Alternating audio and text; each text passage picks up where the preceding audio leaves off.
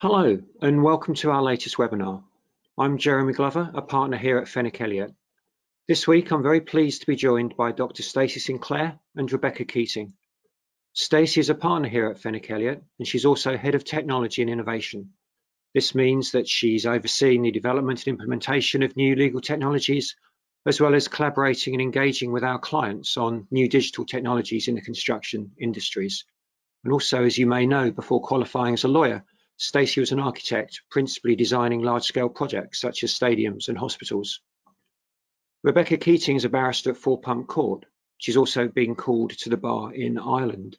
Amongst the wide range of cases she's worked on was as junior counsel in the recent Post Office group litigation, a case which you may know focused on defects in the Post Office's retail and accounting computer system. Before joining Four Pump Court, Rebecca also worked at Dropbox, focusing on assisting clients in the large-scale deployment of cloud technology. She's also a committee member of the Society for Computers and Law Women in Technology group and a contributing author to the Law of Artificial Intelligence, a Sweeten Maxwell publication which came out last year. All of which means that both Rebecca and Stacy are perfectly placed to discuss and help us understand smart contracts. What are they? What legal issues do you need to consider? Is there a place for them as part of the digital transformation of the construction and energy industries? And what's the potential impact of AI and machine learning? But before I hand over to them, the usual housekeeping. As you know, you're all on mute, but if you do have any questions, please feel free to drop them into the question box. As always, all questions are asked anonymously. So without further ado, Stacy, over to you. Thank you, Jeremy. And thank you everyone for attending today.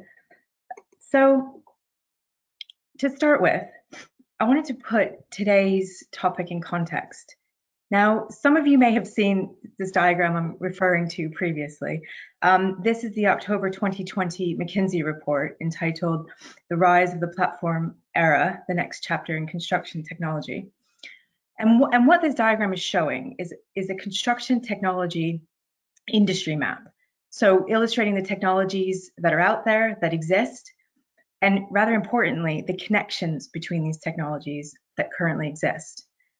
Now, the reason why I'm constantly referring back to this diagram, I'm so wedded to this diagram, is because of the significance of these connections that you see represented here by those varying thicknesses in line. These are representing connected data, connected workflows, and connected processes. And these connections need to be made between technologies, between companies, between projects, assets, buildings, and in due course cities. So it's no longer, we're really moving away from this world of 2D drawings and documents in silos that are being transferred manually and intermittently. And what we're seeing is moving to a world of real-time connectivity in the construction and energy industries in order to achieve productivity, efficiency goals, net zero, and compliance with other standards and regulations. And what we need now is to understand the practical and legal issues in order to get successful outcomes. So on the next slide here, what I've got for you is largely the 10 or 12 trendy, the here, the now, and on the horizon technologies that's regularly being discussed in the construction and in energy industries. And of course, today's topic, we're here to discuss AI and more particularly machine learning and smart contracts and blockchain. So today's agenda, what we're going to go through, first, we're going to look at the technology. What is a smart contract and artificial intelligence? What do we mean by that? We'll then go on to some use cases of AI and smart contracts in the industry, and finally look at the legal issues that are surrounding this. So to kick off, I am going to hand over to Rebecca to talk about the tech. Great, thanks, Stacy. So as Stacy has said, we're really focusing on two areas of what some people would call emerging tech. Some people would say it's a little bit more in the here and now, and that's smart contracts and AI. So the first bit of tech I'm going to focus on are smart contracts. And a lot of us will have heard or at least be familiar with the most famous mainstream use of blockchain, which is Bitcoin. So you might even have seen ads on the tube or at your local corner shop trying to get you to sell Bitcoin. This is another use of that famous technology, and that's blockchain technology. And it's a really fundamental part of a smart contract. We could spend hours trying to unpick what blockchain is, how it works, and we'd probably be here for weeks and still not feel like experts on it. So just for the purposes of today's webinar, we're not going to go too deep into the inner workings of blockchain, but it's really sufficient to know that blockchain is essentially a ledger or a digital record. And the name blockchain comes from its fundamental structure. So you've got each record is referred to as a block, and each block is linked to the other. And that's where we get the word blockchain from. You can have public and private blockchains.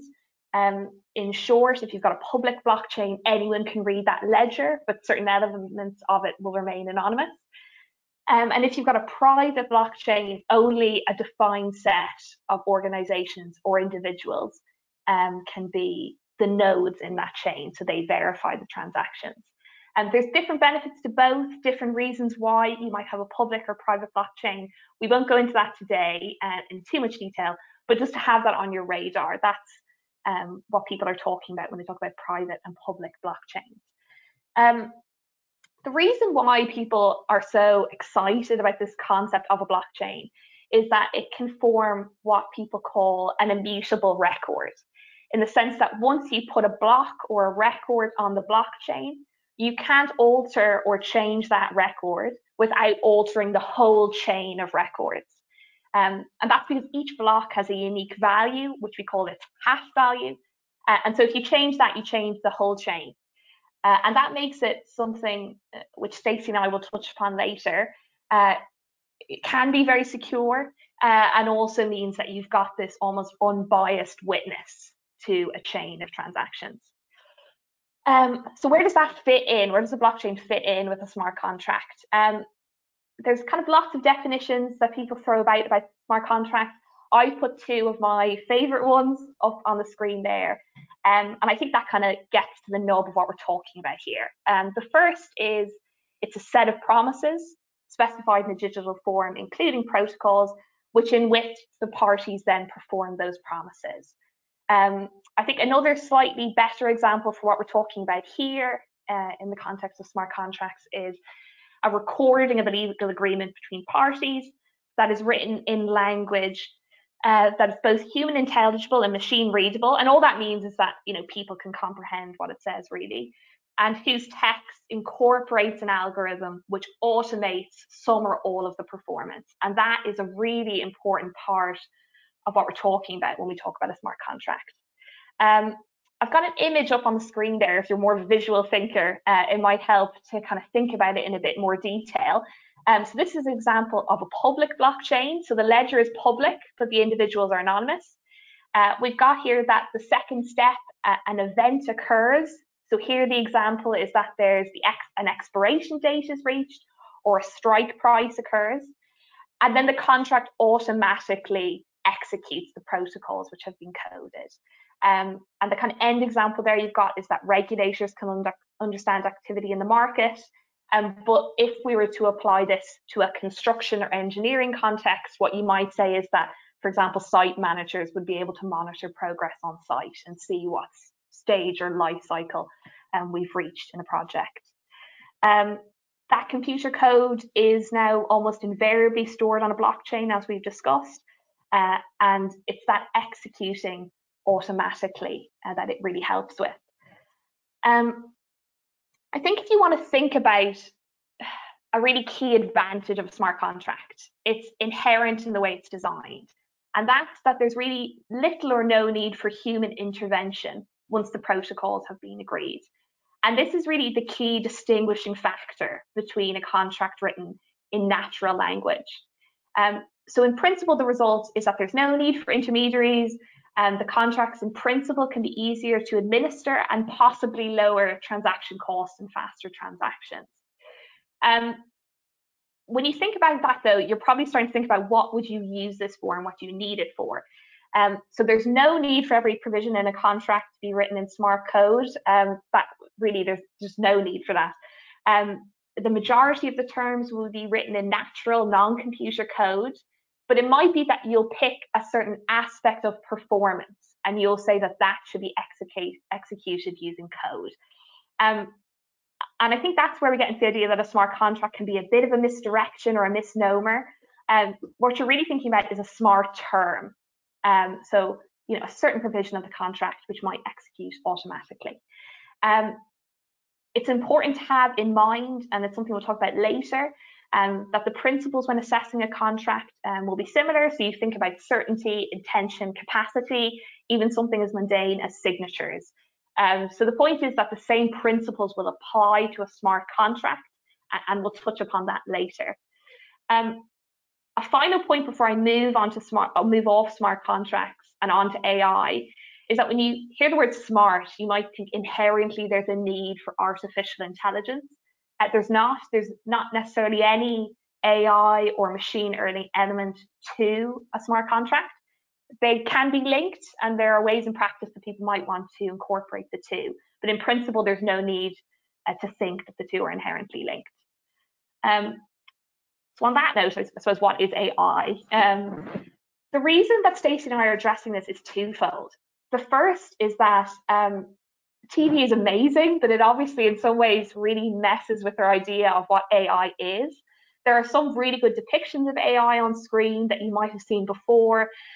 So if you've seen the Netflix documentary on Google's DeepMind AlphaGo, that is an example of artificial intelligence. Or even if you've seen some of the droids in Star Wars, they're obviously not real, but that could be an example of artificial intelligence. So that's more what we're thinking about here, rather than the kind of killer robot style thing that you might have seen in a movie.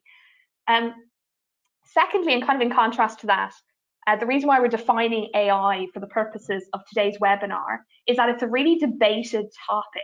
What is AI and what are the parameters of that? So I think it's useful just to clarify what we're actually talking about here when we talk about AI. The way AI really began was that people understood it to be intelligence by human standards.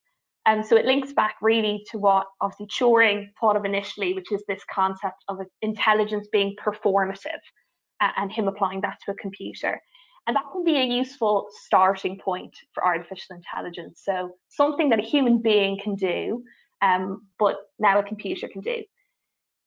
There's issues with that definition though, and I think if you focus too much on that definition, you miss what's really exciting about AI, which is that AI can perform tasks which you might consider mundane, but superhuman. So for example, processing vast amounts of data in an amount of time in which a human being would just never be able to do that. Today, for artificial intelligence, we're also going to focus on this machine learning as being a key component.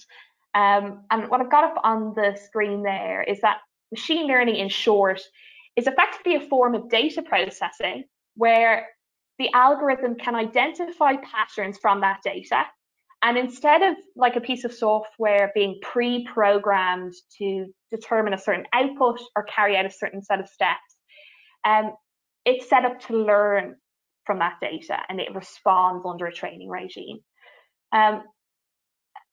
So I've got kind of a little bit of a circle up there, and I think that's a useful way of thinking about where machine learning fits in. You've got artificial intelligence as the overall kind of heading, and that's, the ability to sense, reason, act, and adapt to data. But then machine learning underneath is obviously learning from vast amounts of data. And underneath then, you've got a subset of that, which is learning from various sources, which is called deep learning. When we talk about a training regime, what that typically means is you would identify a large set of data. You would give certain parameters for the task. So you don't define what the task is, but you might say that the output has to be of a certain kind. The algorithm will then sort through and process that data. And it'll identify what it thinks is the response to the question, the parameters that you have set. And an important part of that will be training and monitoring. So the more data that it's given over time, the more that the algorithm will be able to learn and adapt. And that's something we'll touch upon when we talk about use cases and data later. in a way, data is kind of the key holding point for how you get to see the capabilities of machine learning. So this is what we're basically talking about when we talk about AI. It's just really important not to think about it as just being software. It's an algorithm that has the ability to learn and adapt and to do things that human beings wouldn't be able to do. So now that we've kind of got a handle on the tech, Stacy and I are going to talk about a few use cases. And Stacy, I'll run through a couple first, and then you're going to do yours, which is great. So these are the ones we're going to talk about here. We've got, I'm going to talk about DNN and generative design and automated vehicles. And then Stacy's going to talk about another use case of AI and also smart contracts as well at the end. So what we've got up here is, obviously looks like kind of a pretty enough slide, lots of different colors and stuff, but this is actually an example of where AI can really help, in particular in the field of design. So design is one of those areas in construction and energy and engineering more broadly that has really seen the advantages of the use of software. But what we're talking about here is AI enhanced software or AI assisted software. So one of the really useful ways can be evaluating existing designs and creating new designs. So one of a really interesting example of this, if you want to dig into this a little deeper, is an interview conducted in 2018 with Dr. Imnat Az, who's an architect with experience in digital design. And he was essentially using deep neural networks, which people call DNNs, to basically train and evaluate home designs based on particular functions. So things like living spaces and kitchen and design spaces. And this is really where you can see how machine learning can really help with vast amounts of data. So obviously you might have some kind of assisted software which might help kind of going through, maybe even generating designs. But what this is doing is being trained to evaluate those designs based on hundreds and thousands of different designs and evaluating those designs. And what that study showed was that the DNN scores, so ones that were done entirely by an AI-assisted piece of software, were extremely close to the manual scores when individuals went through and ranked through those designs. And so what you can see from that is it's not necessarily something that a human being couldn't do or an architect couldn't do, but it can really save on time. So this task can be completed by an AI algorithm in, you know, a matter of hours versus what would obviously take, you know, days or even weeks, depending on the number of designs that you're evaluating. What we've got up here is kind of an example of generative design. So a lot of people will be familiar with the current model of using generative design, which is essentially kind of parametric design. So you can change parameters to optimize certain design features. But what AI really can assist with here is improving that process in terms of speed and also optimizing the design by just changing a few features. So let's say in this example, an architect can input variables including, you know, the space, structural strength, movement permitted, sun, wind, any kind of factor you can think of. And usually an architect would then choose the most suitable design, maybe from the results that a generative design program will offer. But here where the AI element comes in is that it's really marrying the amount of data that you can give it with machine kind of learning elements. So the generative software can identify perhaps hundreds of designs which might be suitable. So here on the screen, you know, this would just be a subset of how many you might get. We've obviously got the same shape, it'll be the same position in the building orientation, but the space will be adapted, and this might be what a designer would get. But when we have this data-rich setting, what the software can then do is enable it to pick the best examples. So not just, you know, it's not just a piece of software offering you possible examples.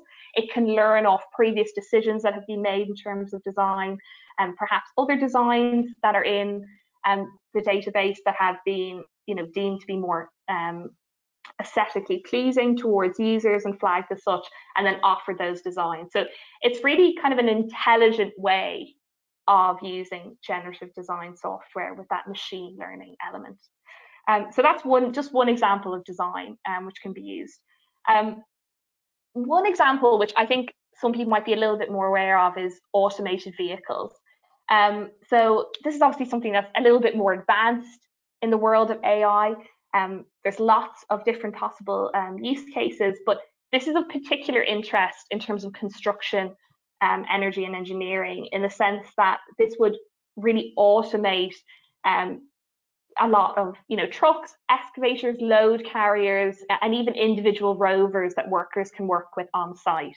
And in the picture I have there, you'll see that this is an example of Build Robotics, who retrofit existing construction vehicles. So they add things like sensors, cameras, GPS, and Wi-Fi. And you'll notice in this one, it's an unmanned vehicle. So it does seem like something out of kind of a futuristic film, but that's actually an example today of an automated vehicle.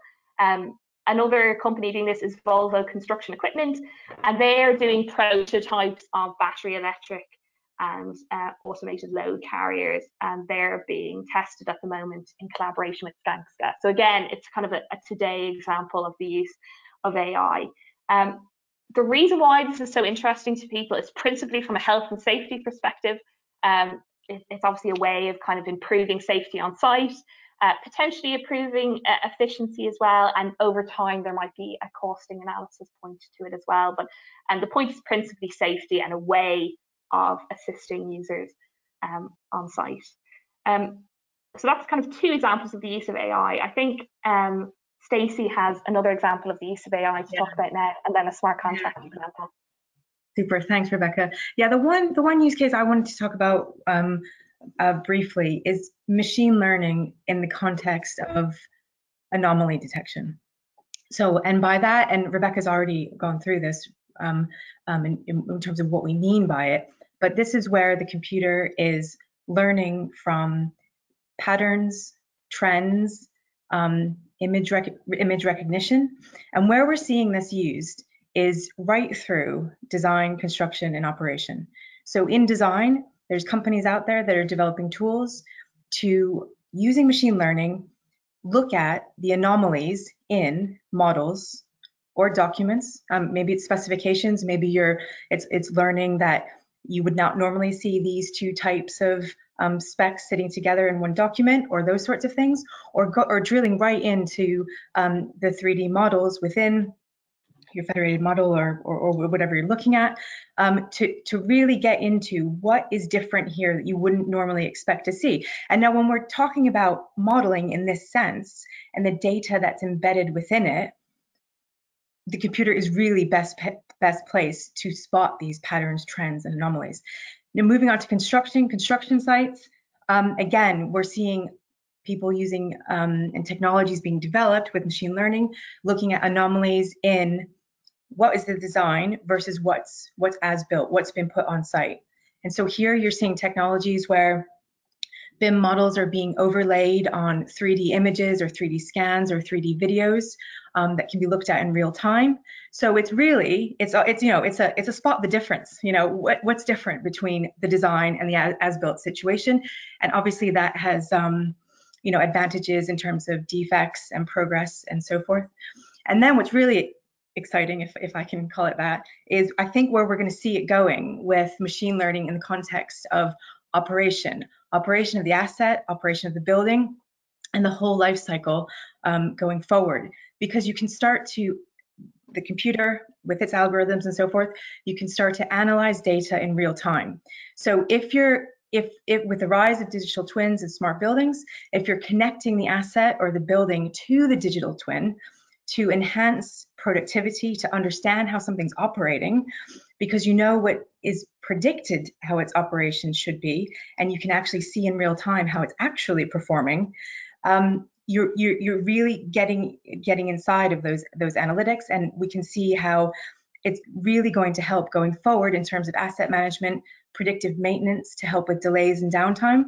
And I think the rise of machine learning in assets and operations is really going to take off quite swiftly. Now, there we go. In the last use case I really wanted to talk about is smart clauses. smart clauses, not smart contracts, because I'd say this is an example of a smart clause, but really fascinating. So what this is, it's an example, it's called the weather ledger, and this trial pilot project is being done over the course of a 12-month period through Digital Catapult and various other main contractors and organizations that are involved. And what it is this project is looking at the Internet of Things, using the Internet of Things and distributed ledger technology, which we talked about previously, to automate the execution of the weather-related clause in the standard NEC contract. Now, I mean, rather fascinating. I think there's probably a thought out there. How can you possibly, execute or automate something like that? But the progress that's been made, from what I can see, is fascinating. I mean, so what this involves is using sensors on site or databases, weather data from the various different centers, along with these sensors to collect the weather data. And it's not automating the entire contract, it's just automating this clause within the contract. Now, to put it in context, when I first learned of smart contracts, now this has probably been overdone in so many other webinars that are, from the data scientists and the gurus of it. But when this really sort of hit home for me, what is a smart contract or a smart clause? And it's been described as a vending machine. So, smart contract. You put the money into the vending machine, you choose your snack, and your snack is dispensed. So the execution of that contract is the snack dispensed. Now, if I have to relate that to what the weather ledger is doing in terms of the NEC contract, we're looking at the weather-related clause. So it's taking the weather data from the sensors and other databases, adding on top of that, are the contract conditions met? So there's a series of conditions. Have the early warning notices been given? Has the notification been given to the project manager and so forth? Have the contract conditions been met? Out pops your compensation event. Okay, I've radically oversimplified that, but that is the flow of the clause that they're trying to automate. So has the frequency of, is it a 1 in 10 year weather event? Have these conditions been met? Yes, it's a compensation event. Now, whether or not payment flows from that immediately, or whether or not it's just a validation of such compensation event, nonetheless, this is what this project is looking at. And I think this is a really exciting example of, and just a tip of the iceberg example of where the construction industry is going with this. So that's my example of a smart clause, rather than an entirely executed smart contract. Just quickly, there are other examples out there that people are investigating, because obviously smart clauses exist in other industries such as banking and finance and so forth. So there is that potential to use smart clauses for the automation of payments. Maybe it's based on a milestone or based on an event, the automation of ordering materials. And as Rebecca described about blockchain, fantastic possibilities about recording and keeping that record. So you can see the potential going forward of tracking and documenting deliverables, recording and monitoring events, transactions that have that transparency and have that permanency as such. And the potential for shared visibility, project dashboards, and the like. And the rise of BIM and blockchain and asset management is another exciting area. So moving on to the legal issues. There we go. Now, because I am constantly harping on about data, and more data, I thought I'd start briefly with issues that I think we all need to be alive to around data in order to get these successful outcomes that projects are trying to achieve. Now, you will have heard me talk about this on previous webinars, so I'm just going to go through it at a high level so Rebecca can come on to some of the other really interesting legal issues around these technologies. But data, there's a lot of it in construction and energy, and it's only set to increase exponentially. So we need to think about these issues. And as I mentioned at the beginning, we're really moving, I suppose in some sectors glacially, in other sectors more quickly, from that 2D siloed data being transferred manually and intermittently to this world of real-time connection. Data, information, models flowing seamlessly, arguably, to get these and achieve these outcomes that we're all after. So what we need to think about are what are the data issues around that. Now, the three that I'm going to just touch on very briefly: access to data, the data usage and expectations, how is it being used and what do people expect it to be used for, and then licensing. Now, with access to data, what do we need to think about? Do you have a right to access that data now? What happens in the event of non-payment? What's the platform going to look like in 6 to 12 years' time? If you're using the blockchain and ledger technology, what does that look like? How can you access it, and so forth? How is data? Does it necessarily, well, in certain situations, definitely. Does it need to be backed up or extracted on the completion of the project? What happens then when you hand over data? How is the client going to access it at that point? And some of these issues really need to be thought about upfront at the outset of the project. And the example of Trent Engineering, not the recent one, but the one from 2017, that's an example of access to data in a situation where one party hadn't been paid, so access was revoked. Now, the next one was the right to use data, and I think this is ever so important considering the connections of technology that need to be made to make the likes of digital twins, smart buildings, and so forth work. Do you have the right to use that data or that database? And again, this is the example of the case of 77 meters versus Ordnance Survey, in which 77 was using data or a database. The question there was that Ordnance Survey had created. Did they have that right to do so? Did the Ordnance Survey company have database rights? And was 77M entitled, or did they have a license to use it? So definitely when we're talking about data flowing, using data, do you have that right?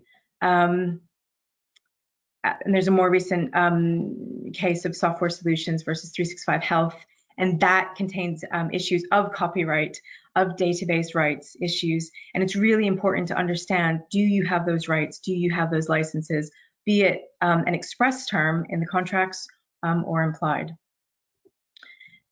And in terms of data usage and expectations, is the data going to be used at the end of the day what you thought it was going to be used for? Or has it not been discussed at all? The case of Premier Engineering, it hadn't been discussed, and actually what data was going to be used to value the works. It hadn't been discussed, there was a dispute, and in due course it actually came down to the judge to decide which data was going to be used to value the works. Was it the turnstile data? Was it the biometric clocks, or was it the timesheets? So we need to think about where that data is going to be used and how it's going to be used, and the expected outcomes of it. And with that, I'm going to pass back over to Rebecca to talk about the legal issues. Fab, thanks, Stacey. So Stacey's obviously touched upon their data, which is really the building block of all the rest of the legal issues I'm going to talk about now. So I think it's great that we flagged at the outset that's something you need to think about from the beginning, and not when things just go bad. First, in terms of where are we now in terms of the law on AI and smart contracts? And what I mean by that is direct kind of law that has been designed to kind of talk about some of the issues here. Especially when Stacey and I talk about all these exciting examples of what might happen and where we might be, you can get the impression that there is no actual, how could there possibly be law on it when we don't even really have day-to-day use of all this exciting technology. But the important point to flag is that there is, and so it's something to be aware of from the beginning of using this technology, rather than just when things go bad. The first point there is there's a really helpful legal statement on smart contracts and crypto assets. It's not in and of itself legally binding. It has actually been applied in a number of crypto asset cases in this jurisdiction. And in terms of the crypto asset elements, the courts have approved that statement as being, a fair summary of the law. So to the extent that we ever get, we'll get, but at some point in the future, a case directly dealing with smart contracts, I'm sure that this statement will be referred to. In short, what the statement says about smart contracts is that they're capable of meeting the requirements under English law of a contract, and that you would look to the same principles you would look to in interpreting a contract written in natural language. So those points I flagged at the beginning: capacity, intention, consideration, signatures, and they're all the points that the court would likely have regard to. So I think that's really important to flag, that to the extent that someone embarks upon a smart contract or a smart clause, as Stacy has highlighted, this would be a useful place to start looking at what the law is in the area, and reminding yourself that the usual principles will apply. So just make sure that you've ticked all those boxes you naturally would if you were doing a contract in natural language. As I've said, there's been quite a few cases in this jurisdiction on crypto assets. We haven't had a case directly dealing with smart contracts yet. A useful case is one that I flagged up there, the B2C2, which is a Singaporean decision. There's the 2019 and then 2020 where the case was on appeal. It primarily deals with crypto assets, but it is useful in respect of smart contracts. Essentially, the doctrine of mistake was applied to a smart contract in the same way that it would have been had it been a natural contract. There was obviously lots of interesting points about how it differed or varied in light of the fact it was a smart clause. But I think the point to remember there is that the court was still looking at traditional law there in terms of applying principles to a smart contract. In terms of AI, there's obviously no statute specifically dedicated to AI, but there are lots of pockets of different pieces of legislation which deal with AI. I've put up some examples there. We've got autonomous vehicles. So to the extent that you were to use an excavator on site, which was, automated, that you'd want to be looking into the legislative provisions that deal with that. There's different legislative provisions dealing with the copyright of designs generated by AI. So that's another point to think about. And also AI-specific aspects of data protection law. That's really more to do with transparency and processing, but it might be something that would be important in particular when you're picking your data set, which is something that Stacy has touched upon. There's lots of areas of the law which I think in respect of AI will be the subject of debate and maybe even change over the next decade or so. For example, the law on agency when it comes to AI, whether AI could count as your agent, and also how the law on vicarious liability would work. Those changes haven't come into place, but the point is just to think about over time that this is an area of law where I'm sure there will be change. In terms then of some different examples that we could think about in terms of legal issues to do with smart contracts and AI, there are lots we could pick. The first one I've picked in terms of interpreting a smart contract in the event of disagreement is really to say that there's no reason why the rules of normal construction and interpretation wouldn't apply. Indeed, that's what the legal statement on smart contracts says would likely happen. I think that you do need to think about how that would actually work in practice. So it's obviously fine to say in principle the normal rules would apply, but in practice it would be different because you've got a smart clause. Where there's a provision that exists purely in code, it's obviously not subject to the normal way that you would go about or the normal exercise of interpretation. So it might mean that a judge would need some expert input into what the meaning of the code meant, in terms of an explanation of how that converted to natural language. But I think that's something that you should be forward-looking and thinking about. So to the extent that you use a smart clause, it's important to think about how would this be translated into natural language, and does it communicate what we think it does? The other point is that a judge would likely look at the wider terms in the contract and may even look beyond the four corners of the contract, depending on what the disagreement is. So therefore, if you do use a smart clause, I would be mindful of thinking about the broader context of that clause and how it would fit in with the natural language provisions that you've used. I've got some kind of points, I think practical points at the end there that I think you should think about if you're drafting your clause. So I think you'd want to think about, what are you trying to gain here from using a smart clause? So Stacy went through that really exciting example of maybe, you know, the weather provision. You know, what you want to think about there is, what are we trying to do? Is it that we're not going to automate payment, for example, but we just want it to be a record of what happens, and just have that objective in mind when you're designing it. The second point is to make sure that you really understand how the protocols are phrased. So understandably, a lot of people don't know how to read or write in code. It's not going to be something you're just going to take up for the off chance that this happens. But to the extent you find yourself in that situation of trying to understand it, just make sure that you ask someone to explain to you in a step-by-step way, in clear language, how the protocol will work. So I suppose your vending machine doesn't shove out a Mars bar instead of Snickers or whatever you were hoping for under Stacy's analogy.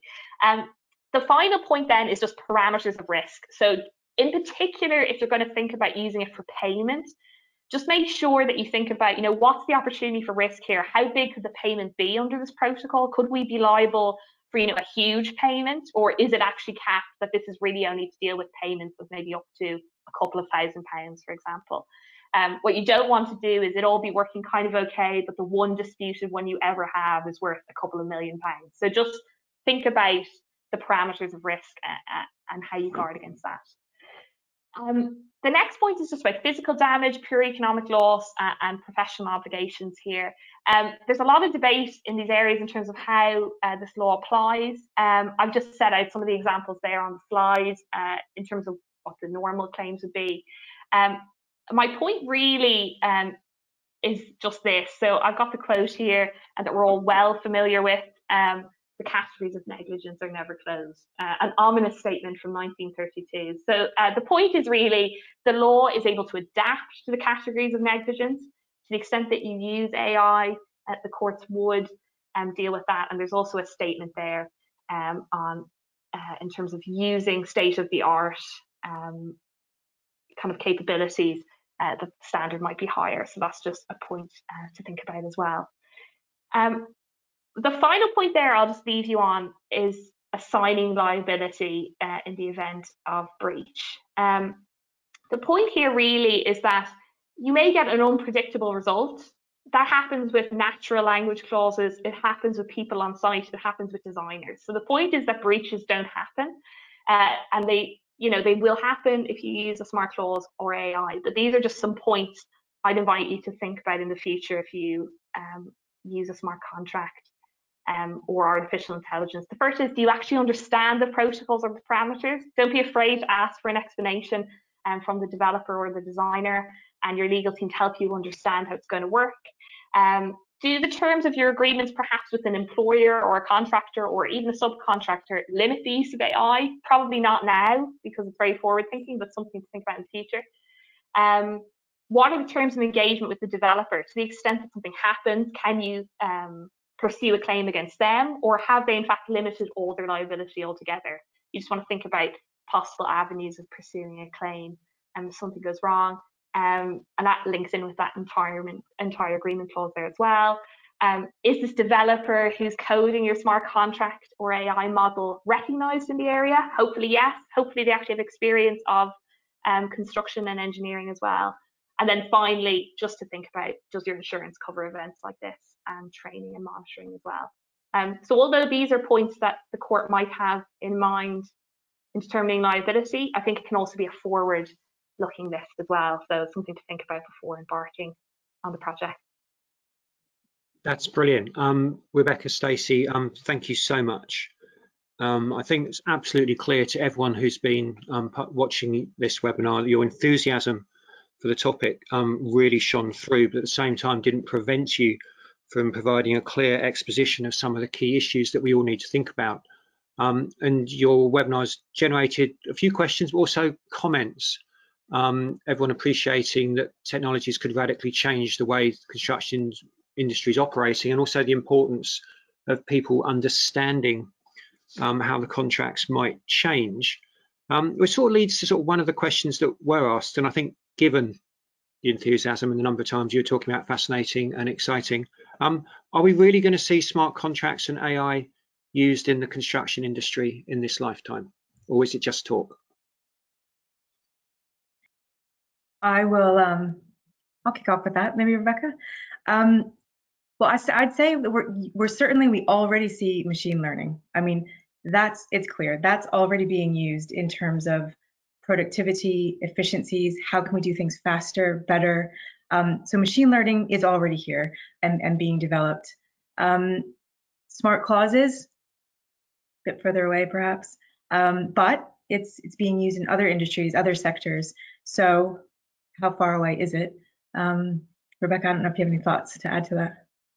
No, I agree, Stacey. I think in our lifetime, I think hopefully that's the case. But I agree that I think it's really useful to look to other industries. If you look at financial services in particular, you'd actually see smart clauses and AI, to what extent it is AI, already being used and even being the subject of dispute.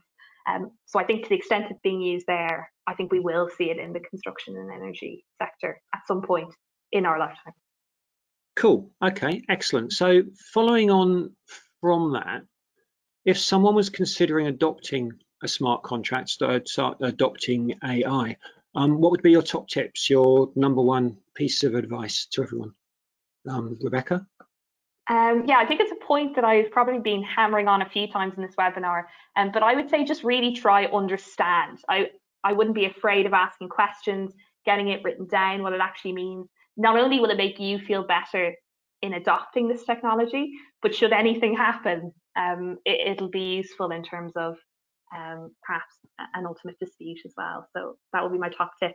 And a smaller one would be start small as well. I would just say maybe don't, as Stacey said, do the smart clause first before you do a whole smart contract. Yeah, would be my second one as well. That must be right to help you understand what you're actually entering into.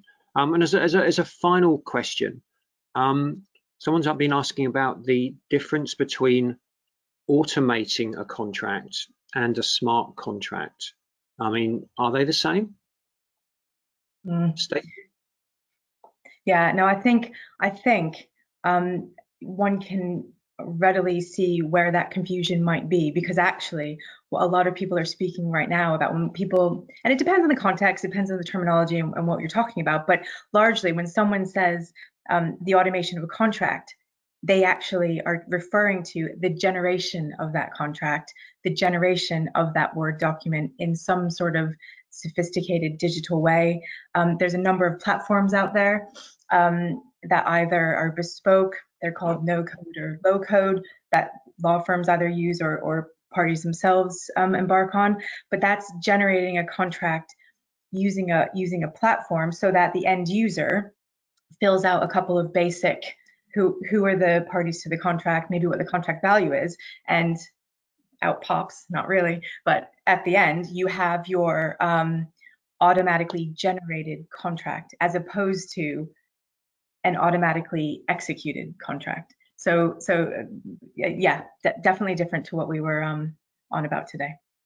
Okay, no, that's brilliant. Thank you very much. And thank you both again. I have a suspicion you could carry on all afternoon, but unfortunately we don't have time for that.